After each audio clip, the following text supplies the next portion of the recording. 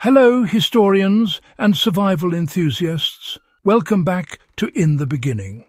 Today's topic takes us into the forgotten science of wartime textiles, the kind of practical innovation that never made it to the headlines but quietly changed the course of field survival.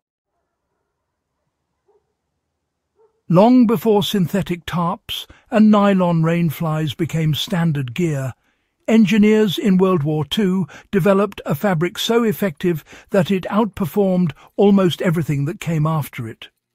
It was lighter than canvas, stronger under strain, and could repel water for years without chemical coatings.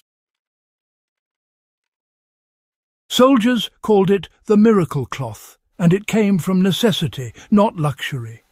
Because when you're fighting in rain-soaked trenches or crossing swamps with no shelter but your gear, fabric becomes the difference between life and death. So today we're uncovering how this forgotten World War II material worked, how it was made, and how you can recreate it today using traditional methods. No synthetics, no gimmicks, just old-world practicality. The need for a fabric that could outlast the elements. When World War II erupted, armies faced something industrial warfare had never prepared them for: constant exposure to the elements without proper supply. Canvas tents and oil-treated tarps used in the First World War were heavy, stiff, and quickly lost waterproofing in humid or tropical climates. In places like Burma, New Guinea, and the Pacific Islands, even a single night of moisture meant soaked gear, ruined rations, and rampant disease. It was, honestly, a constant battle just to keep things dry and safe from the elements. Engineers needed a fabric that wouldn't rot, mould, or absorb weight when wet. Something soldiers could carry easily but still trust to hold out rain and wind for weeks on end.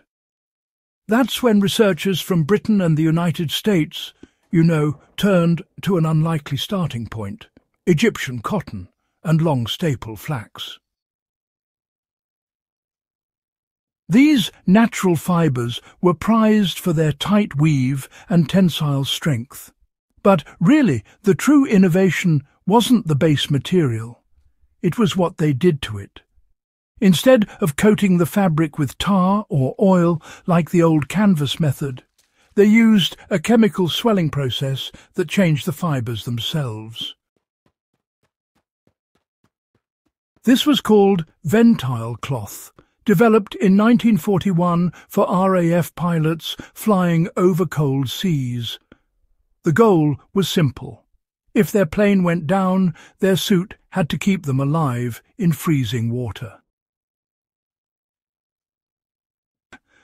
The fabric worked by tightening itself underwater.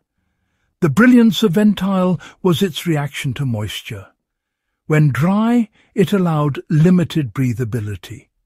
But when the first drops of water hit, the cotton fibres swelled and locked together so tightly that the fabric became nearly impermeable.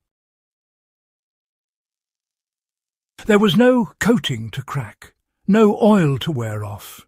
It was pure mechanical resistance created by nature itself. Tests showed that pilots wearing full ventile suits could survive in icy Atlantic water for up to 20 minutes longer than those in treated canvas, often the difference between life and death while waiting for rescue. Soldiers soon found other uses. Arctic troops stitched it into outer shells for winter gear.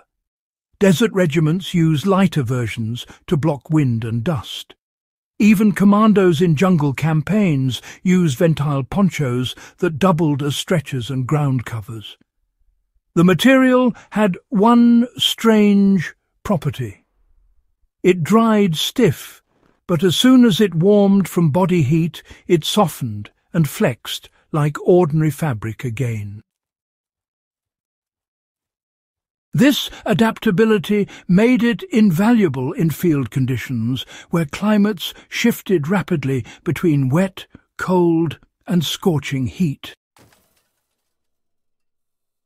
Wartime field tests proved it could outperform modern synthetics. By the late 1940s, Ventile had achieved near-legendary status among those who had worn it.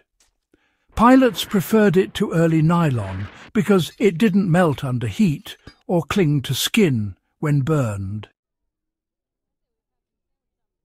Soldiers in the Arctic noted that ice never bonded to it the way it did with tarps or synthetic fabrics. It could handle sub-zero cold without becoming brittle, and unlike wax canvas, it didn't need to be retreated every few months. Even today, the same fabric design is used in extreme weather jackets for polar explorers and bushcraft survivalists who understand the value of silent, durable materials that don't tear or fray. What makes it fascinating is that it was a purely organic solution. No plastics, no laminate membranes, just weaving density and physics. When you hold a piece of authentic Ventile, the weight and hand feel are, well, closer to fine denim. Yet its performance matches modern shell gear. It was proof that high technology doesn't always mean synthetic materials. Sometimes, you know, the best engineering is found in perfecting nature's own fibres. Modern survivalists can recreate its principle with simple steps. For those who want to recreate this kind of performance at home, the exact wartime formula is difficult to find, but the principle is simple and achievable. Start with the highest thread count cotton or linen you can source. Tight weaves in the range of 300 to 400 threads per inch. These dense fabrics are naturally water-resistant when treated correctly. So what you want to do is soak them in boiled linseed oil mixed with a small portion of beeswax, about a 10-to-1 ratio, and then let the cloth dry flat under tension for, 2 to 3 days. Now, this process doesn't replicate Ventile's swelling mechanism perfectly, but it does mimic its water-shedding ability remarkably well. Another practical method is to use untreated canvas and apply successive layers of linseed oil diluted with turpentine, making sure each coat is allowed to cure fully. Over several treatments, the fibres tighten and repel water while staying flexible. This makes an excellent tarp substitute or sleeping cloth for long-term camping or survival setups.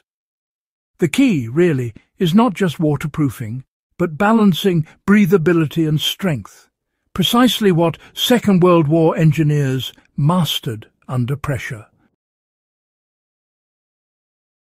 You know, in a survival setting, even just a small section of this treated cloth can serve multiple purposes, like it can be used as a ground sheet, a windbreak, a gear wrap, or even a makeshift poncho if you need it. It's far more sustainable than plastic tarps.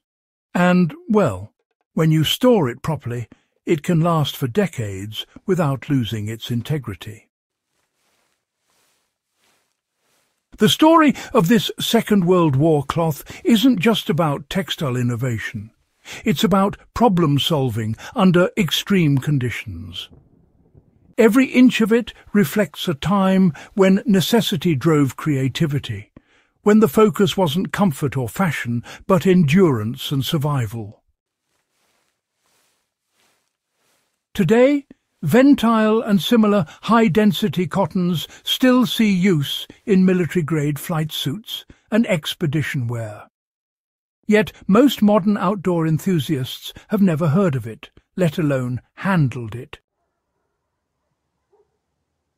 For historians and survivalists alike, this fabric represents something rare, a moment when engineering aligned perfectly with nature. It reminds us that not every solution needs to come from a lab.